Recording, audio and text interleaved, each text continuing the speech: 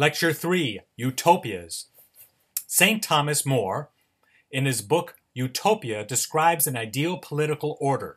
Similarly, when we refer to an imaginary ideal political order, we call it a utopia. The word utopia comes from either the Greek utopos, meaning a good place, or utopos, meaning no place. A utopia, therefore, can be understood as a heavenly political order that does not exist on earth. Since it is impossible to fully bring down heaven on earth, efforts to create a perfect political order are doomed to fail. Belief in the perfectibility of the political world has led to numerous failed attempts and much devastation, as people strive to achieve a perfect society but always end up with the same result, being confronted with the mystery of human freedom and, within this freedom, people who choose disorder, evil, and irrationality.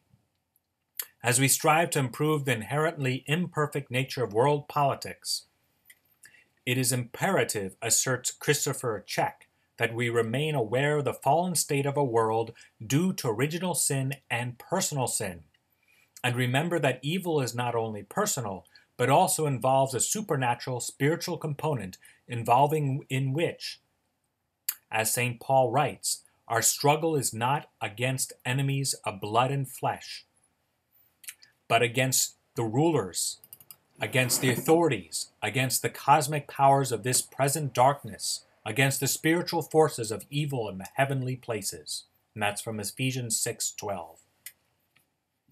Utopias and dystopias, philosophical, economic, psychological, and sexual. A philosophical utopia. The Greek philosopher Plato, in his book The Republic, describes a utopia ruled by a philosopher king. According to Plato, only if a philosopher rules as a king will a political entity be free from evil. What do you think he meant by this, and who is a philosopher?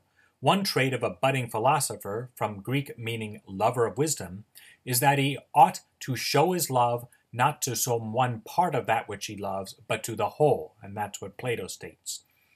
Those who have a love of the parts as comprising a whole are lovers of the vision of truth, since they love that which perfects and unites the parts. Now do you see why a philosopher, as defined by Plato, makes the best politician? A politician, to maintain unity, must be concerned with the whole. He demonstrates his concern for the whole when he avoids favoring one part at the expense of others. One disturbing feature of Plato's Utopia is that it is based on a noble lie that the rulers of the state tell to persuade the members of the state to love her like a mother. According to the noble lie that the rulers tell before being born, every person received one of three types of souls: a philosopher soul, a military soul, and a farmer-worker soul. The American political scientist Leo Strauss has applied Plato's noble lie to modern politics. Are noble lies necessary for leaders to tell to maintain political unity? What do you think? Since there is no falsehood in God, who is truth, and we are made in his image and likeness, can there be such a thing as a noble lie?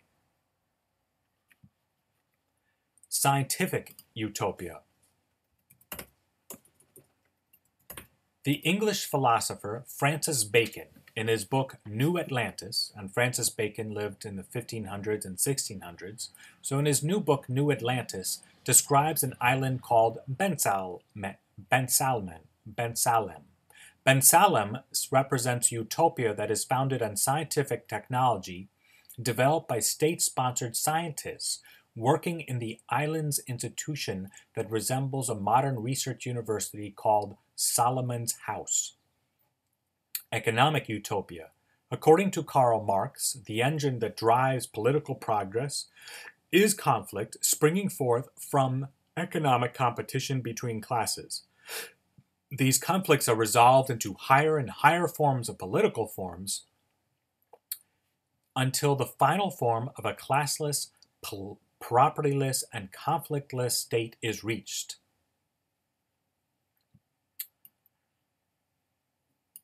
To hasten this inevitable development of history, Marx taught a scientific socialism that educates people in trends of history that they can supposedly encourage. In Part 2 of the Communist Manifesto, Marx outlines 10 steps, almost like 10 commandments from heaven on earth. that generally will be necessary to take to reach this economic utopia. And I'm going to read them to you. They might be of interest. 1. Abolition of property and land and application of all rents of land to public purposes. 2. A heavy progressive or graduated income tax. 3. Abolition of all rights of inheritance. 4. Confiscation of the property of all immigrants and rebels. 5. Centralization of credit in the hands of the state by means of a national bank with state capital and an exclusive monopoly. 6. Centralization of the means of communication and transport in the hands of the state. 7. Extension of factories and instruments of production owned by the state. The bringing into cultivation of wastelands and the improvement of the soil generally in accordance with the common plan. 8. Equal liability of all to labor. Establishment of industrial armies, especially for agriculture. 9. Combination of agriculture with manufacturing industries. Gradual abolition of the distinction between town and country by more equitable distribution of the population over the country. And 10. Free education for all children in public schools. Abolition of children's factory labor in its present form. Combination of education with industrial production, etc., etc. End of quote. Psychological utopia. The American psychologist Burrhus Frederick Skinner in Walden 2 described yet another utopia that is like Bacon's, but a more modern version. Skinner died in 1990.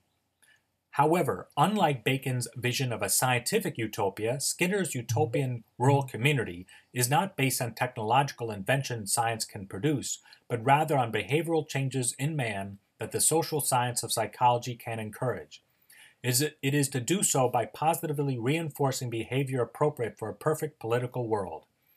A disturbing feature in Skinner's ideal community is that children are raised by the entire community and not by their parents. In his introduction to his novel, Skinner defends this radical idea by writing, and I quote, "If the world is to save any part of its resources for the future, it must reduce not only consumption, but the number of consumers.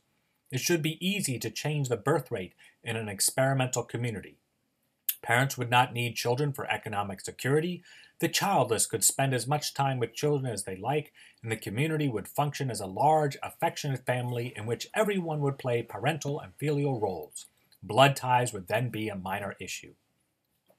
Contrary to Skinner, the Catholic Church has consistently identified the family as the basic building blocks of a healthy society. States will be healthy and cohesive to the extent families are healthy and intact. Only in cases to protect children from abusive parents may a state legitimately deprive parents of their children. Sexual utopia. The American Connecticut-born feminist Charlotte Perkins Gilman, in her utopian novel Herland, describes a utopian society that is composed entirely of women. The women of this ideal society reproduce asexually, that is, without sex, without interaction with men. Not surprisingly, the babies they give birth to are only girls. In the absence of men, this female society is free of war, excessive competition, and domination. In place of these traits, which men are typically associated with more than women, is cooperation, affirmation, and trust. Eventually, in the novel, a group of men discovers these women who have been living without men for many years. Dystopia. A dystopia is the opposite of a utopia. In a dystopia, people are treated unjustly and in terrible ways. Can you think of a modern-day dystopia? What are its features? One common feature of dystopias are its dictatorial leaders who are so intent in creating the perfect society that they end up creating a tyrannical political environment that resembles hell. Dystopia can be understood as the actual result after political leaders attempt to force a utopia as described, but not limited to the 5 we have just mentioned. God bless.